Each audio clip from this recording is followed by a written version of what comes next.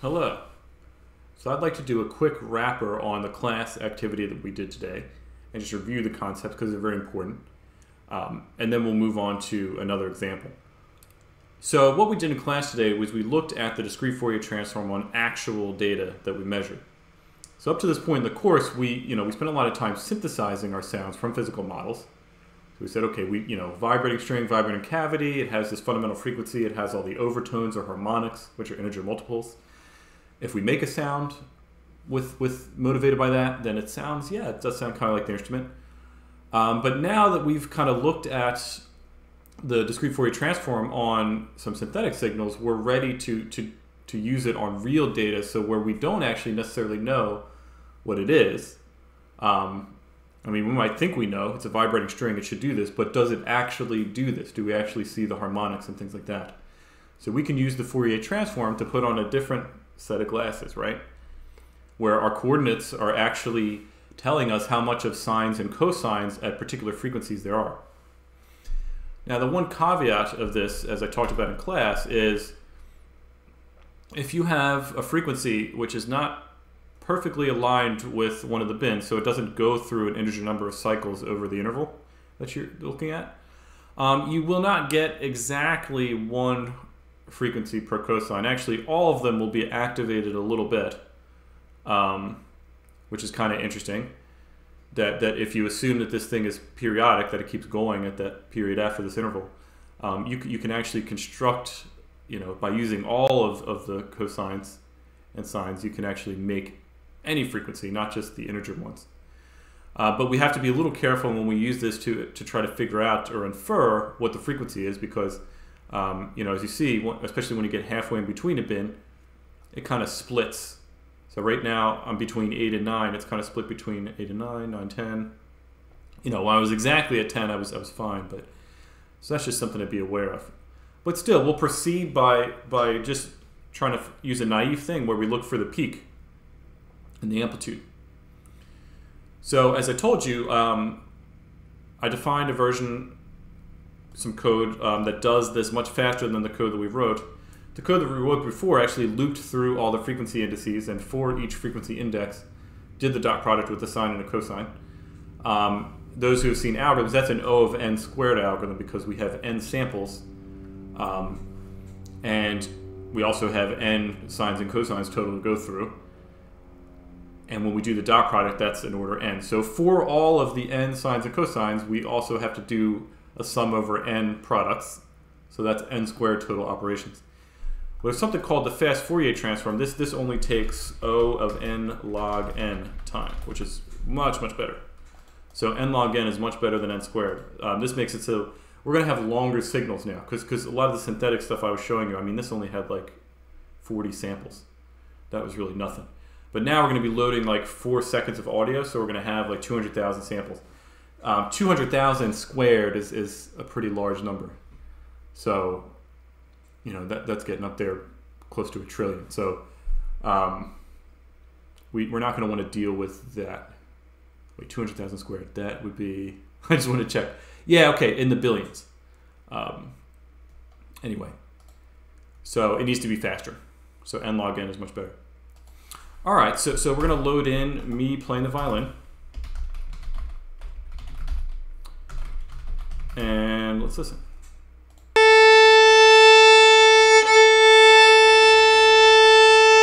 Okay, maybe I need to put some rosin on my bow. It sounded a little scratchy, but that was a real sound. Okay. So what we got to do now is call the discrete Fourier transform on that. So I'll return the cosines and the sines, and I just say get DFT of x. Okay, so this is going to return 2 arrays. Let me also determine what the frequency bins are. So I guess I could say k is equal to np.a range length of c. So I'm going to say, okay, the first one was 0, the next one was 1, the next one is 2. That's what a range does, right? So that'll create all the frequency bins. But I want to actually convert this into frequency in hertz, which I can do because I have the sample rate. So I could say that the frequencies in hertz actually are the frequency indices times the sample rate over the length of x. So that was the formula that you came up with on the last module. So now I can go ahead and plot, let's plot maybe the cosines versus the frequencies. And here's what we see. Okay, so we see this pattern. If I zoom in a little bit, so this is hertz, let me actually put the label there.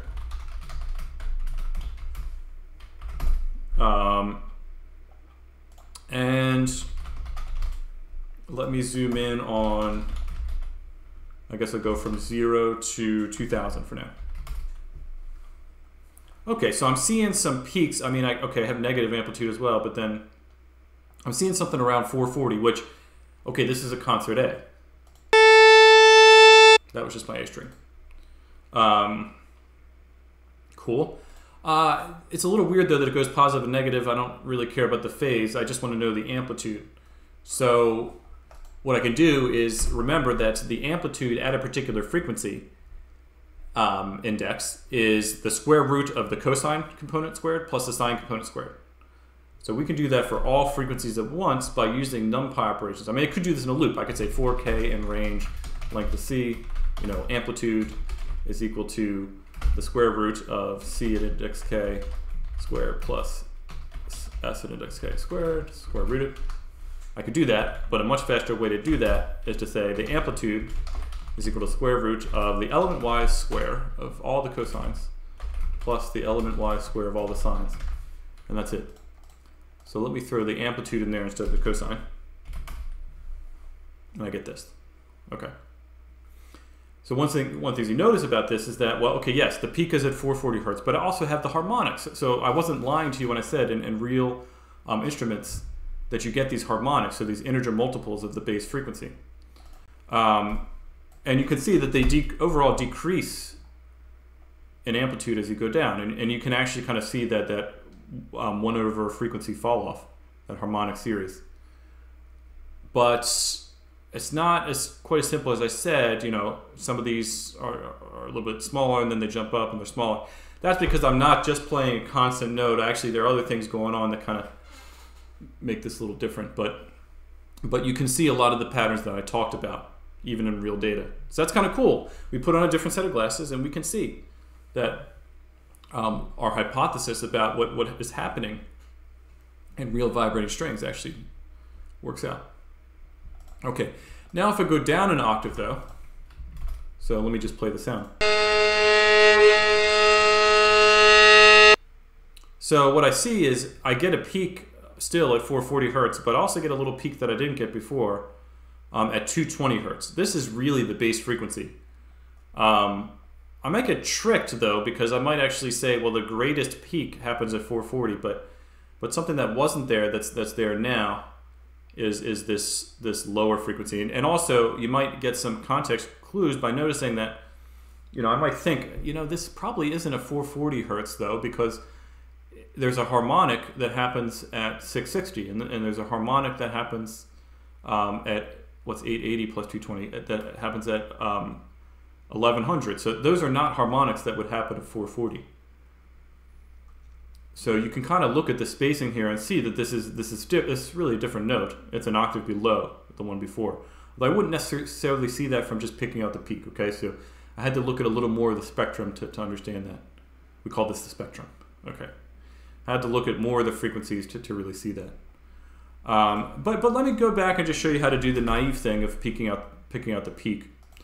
Because what I have are two parallel arrays. One is an array of frequencies. The other one is an array of amplitudes. So what I can do is I can figure out, well, what's the index of the maximum amplitude? So there's a command in NumPy called argmax. So I can say mp.argmax amp. Let me be consistent with freaks. I'll call this amps. So overall, the amps, which index in this array gives me the maximum. What I want to do is actually say, well, my maximum frequency then is going to be the freaks at that index. So that's going to be, you know, this is a parallel array, so I can use the same index. And let me go ahead, I guess I'll make that the title. I'll say, and I can make a little dot there. I can say plt.scatter I'll say frequencies IDX, amps IDX. What that's going to do is draw a little dot at the peak of where I picked it, and I can also make my title be that. So I'll go up to 3 decimal places, say that format, my maximum frequency. So I'll say maximum frequency is equal to that. Okay, so I found my max frequency was 440 here. That seems pretty good. So it worked in this example, but again, it can get tricked on other examples. It's not sophisticated enough to realize that. Well, actually, I think it was a little flat there. I think I was a little below perfect A3. But it's not sophisticated enough to realize that actually this is the frequency that we care about. But anyway, this is a basic system. What I can do is I can actually convert this to a note number as well. So we remember that the note equation is we say that the frequency is equal to 440 times 2 raised to the note over 12. Well, if we invert this, then we're saying that the note equals the frequency over log base 2 of the frequency over 440. So that I'm just finding the inverse now, solving for note. Hang on a second. And then, no, so I divide the frequency over 440, I take the log base 2, and then I also have to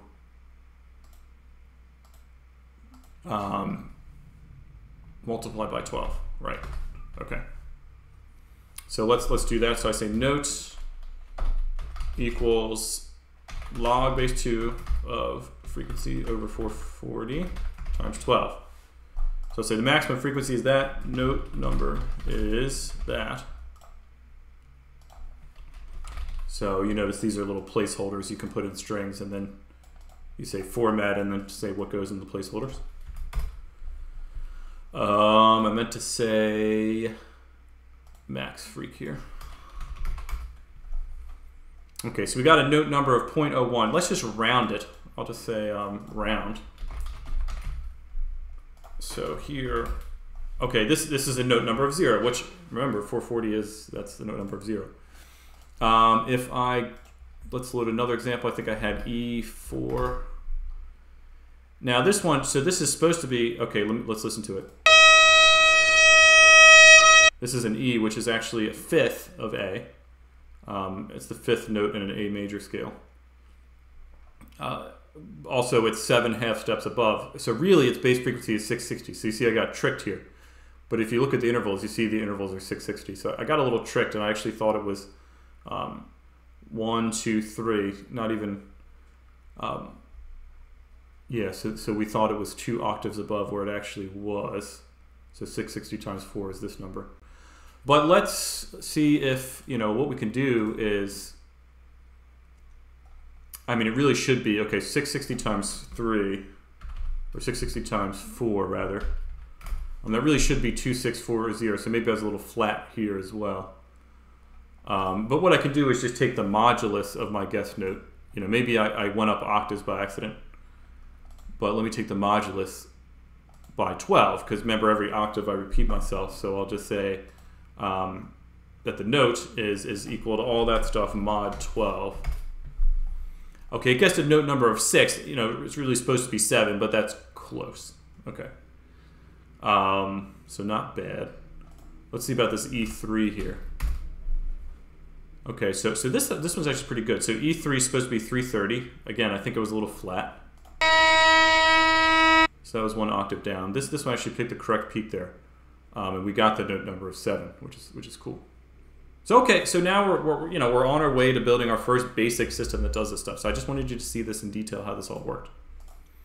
Maybe I need to tune my violin next time too, but this is close enough to show the concept. Okay.